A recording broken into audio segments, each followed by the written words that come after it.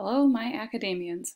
How are you all doing today? I hope you're enjoying your still stay-at-home virtual learning experience. My objective today is to walk you through the writing assignment number 1, which is focusing on point of view because it's a little different than what we've done before. Just to give you an overview, there'll be 3 writing assignments throughout the quarter. This first one here is with point of view and narration. And then the third one is analytical, and the second one is can't remember what it is right now, but you'll see it rolled out as we go through it. So there's 3 writing assignments spread out throughout the book. And here is the first one in 5.5.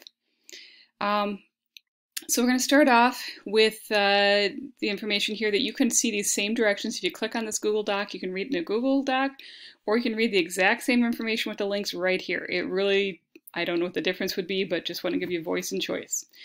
So this is an explanation of how this activity connects to the book we're reading, because there's the author. It ties into a psychological study that was kind of interesting. And here's a summary of it. If you want to go read the long version, it's here, but here's the short points. And then we move into where the assignment is.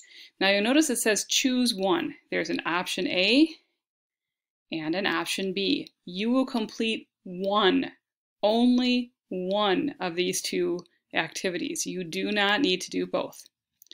The first one is where you focus on yourself. And you can choose to either, if you're not really sure how to organize things, you can click on this graphic organizer. It will open it up.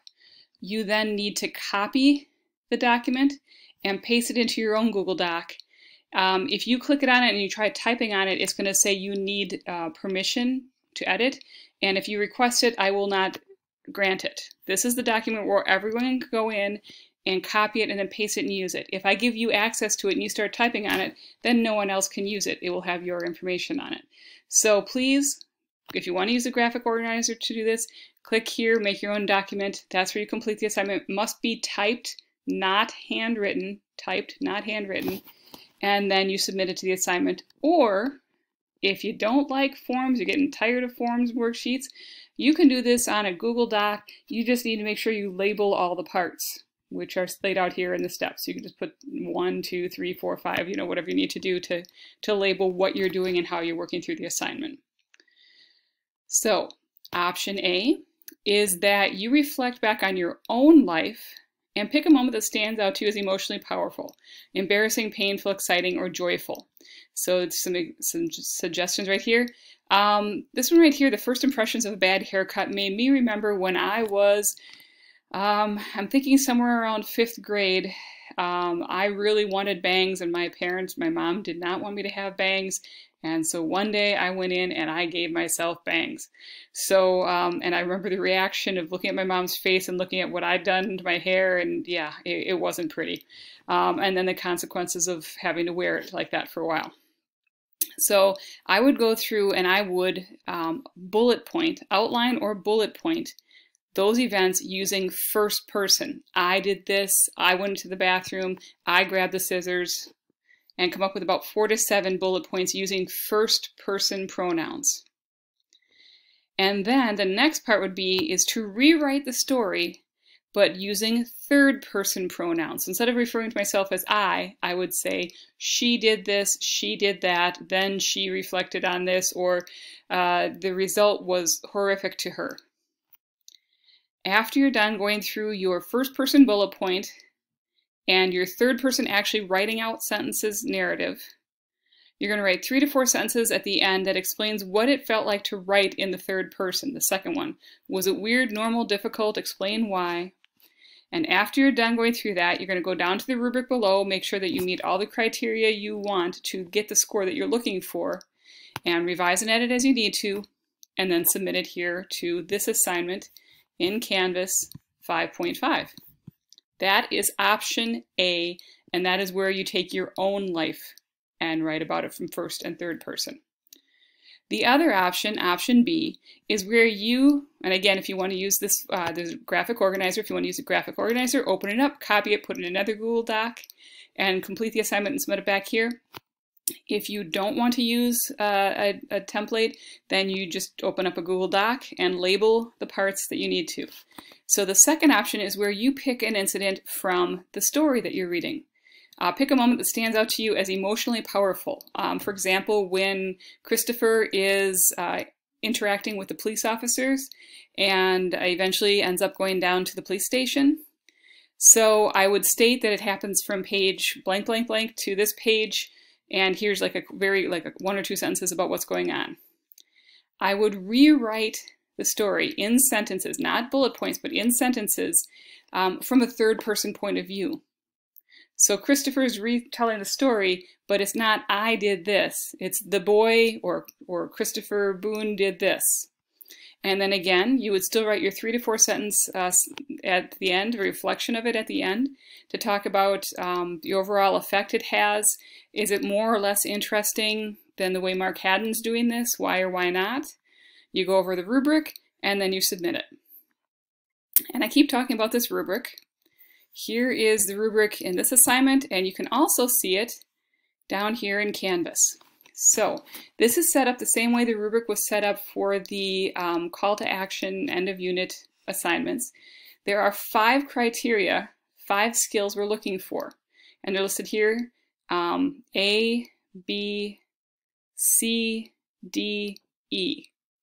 If you meet all 5, you'll get a score somewhere in the 17 points, which is somewhere in the B range.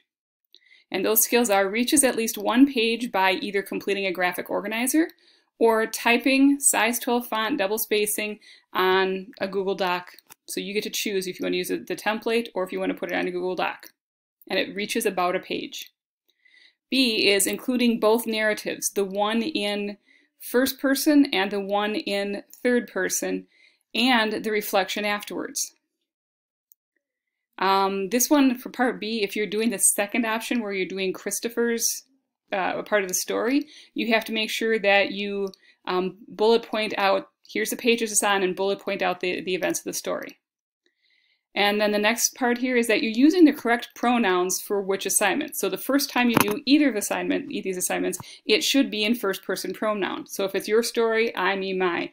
If you're doing Christopher's story, option B, you still go using first person pronouns. And then the second time through, in both cases, you'd be using third person pronouns, and they're listed there. It will include appropriate details in the story.